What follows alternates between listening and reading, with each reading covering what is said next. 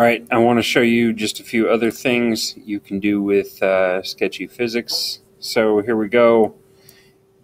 I didn't use the motor, I used the hinge on this video. And you can see that at the angle this is at, it's frozen. Of course, I just had to use my rotate tool after I built my box. But what's going to happen when I hit play is that this hinge has been attached to both this box and this box. So what that's going to do is it's going to flap. And so what I've also done is I've attached another hinge up here. So you'll be able to see when I hit play, it'll fall and begin knocking over things. One way you could add some more physics to your Rube Goldberg machine. I'm going to show you another model right now.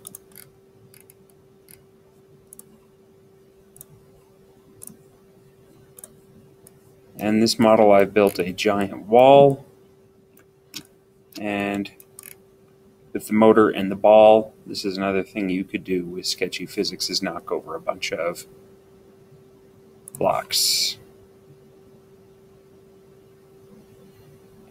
And of course, like I said before in my last video, the more elements you add to your Sketchy Physics models, the slower they are going to render. You'll see that here.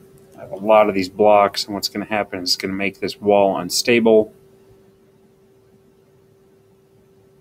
And you'll see it's going to very slowly fall apart.